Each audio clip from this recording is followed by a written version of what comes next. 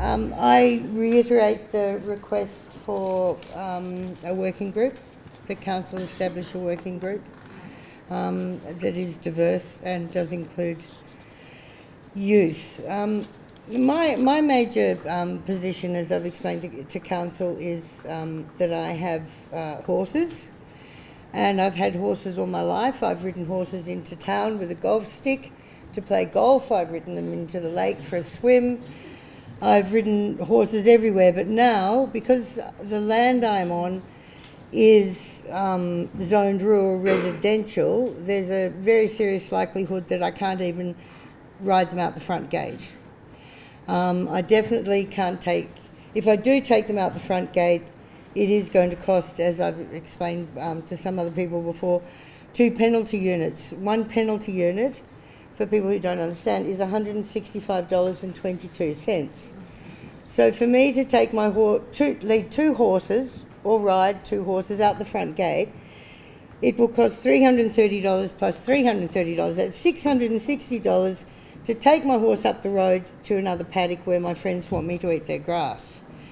So it also affects other people who want to move their horses from a paddock on one side of the road, such as Kieran Pendergast, across to the other side of the road for his riding school.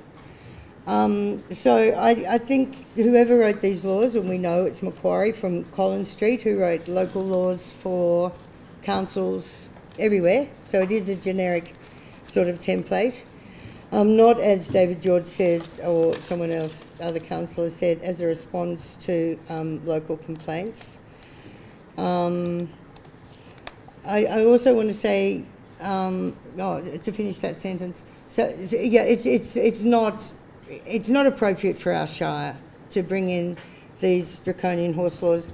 It does mean I can't ride to the Glen Line Reserve without costing an awful amount of money, and by the time I've incurred so many penalty units, then they can impound my horse, and then I lose my horse just because I want to go for a ride to the Glen Line Reserve. So I request council remove any laws that have been brought in about horses and perhaps change them to being just in the main street of Daylesford, but definitely not Glen Line, as it's not even, it's a one-horse town already.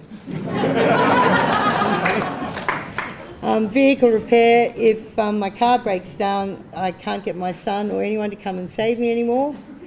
And as I mentioned in the previous meeting, if my horse breaks down, I have to call a mechanic. Thank you.